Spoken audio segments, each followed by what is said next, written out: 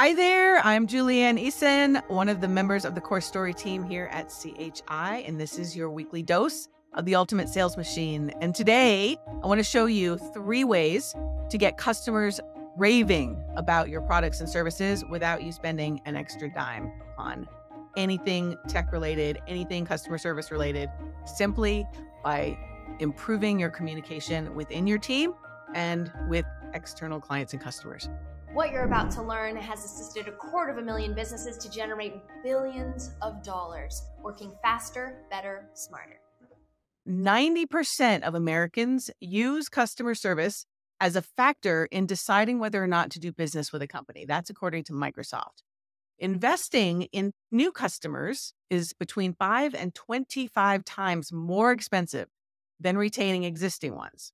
And just a 5% improvement in customer retention results in a profit growth of more than 25%. Finally, 72% of customers will share a positive experience with 6 or more people. That's the kind of word of mouth you want going on about your company. So those are all great reasons for providing excellent customer service before, during, and after your sale. So are you ready for those 3 tips? Number 1, set expectations for everything. If you don't set the expectation, your customer will, and they'll do it without your knowledge, and you'll have no idea what's going on inside their heads. Companies that use tools like customer journey maps see revenues increase as much as 10 to 15%, while also reducing their cost of service by 15 to 20%. So what does that mean? What does it mean for a product? It means telling your customer what to expect after they buy your product. What's going to happen? What happens after they click the submit button? How long will it take for them to receive their product? How long will they have to download it?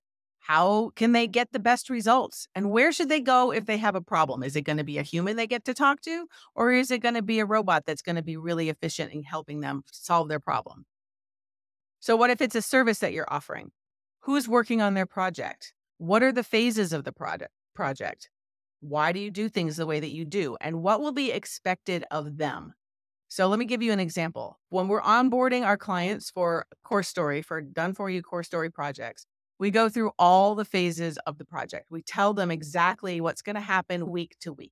And it's a 9-week process, so we make sure that they understand. First, we're going to ask a whole lot of questions, and then we're going to train you on each deliverable before you get it. So we make sure they know that they're not going to be left in the dark. They're not going to be wondering, what do I do with this stadium pitch? What do I do with this macro Core Story? What do I do with all this market data? They're going to be trained ahead of time. And we let them know that. They know to expect it so they don't have to worry about what are they going to do? How are they going to implement? So they learn all the pieces, and we make sure that there's no questions and no expectations that are left unstated. Number 2, make agreements in the same language. Not all English is English. So if you say, I'm going to get you that contract by Friday, what does that mean? Does that mean 6 a.m. Friday? Does that mean end of the day Friday? What if they needed it at noon so that they could pass it on to their decision maker? You got to make sure that you have very clear language. Just because you say Friday doesn't mean that they understood Friday when you understood Friday. So what you want to do anytime you're working with anyone else on a project, whether it's internal or client facing, ask who is doing what, by when exactly, meaning the time of day, and do they agree with that or not? Because let's say that you said, I'm going to get those contracts to you by Friday at 5. Do you agree? And they say, no, I really need those contracts. I need them by noon so that I can get them to the decision maker and they can sign it before they go on vacation. That's a really good reason for you to get it to them sooner, right? Because you want those contracts in your hand.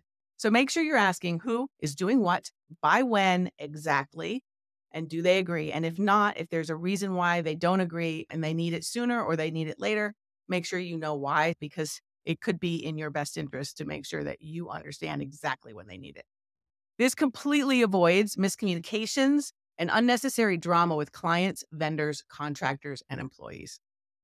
Number 3, set your people up for success. Your customers and your clients, get them using your product or service ASAP. The faster that they start implementing and using your product or service, the better.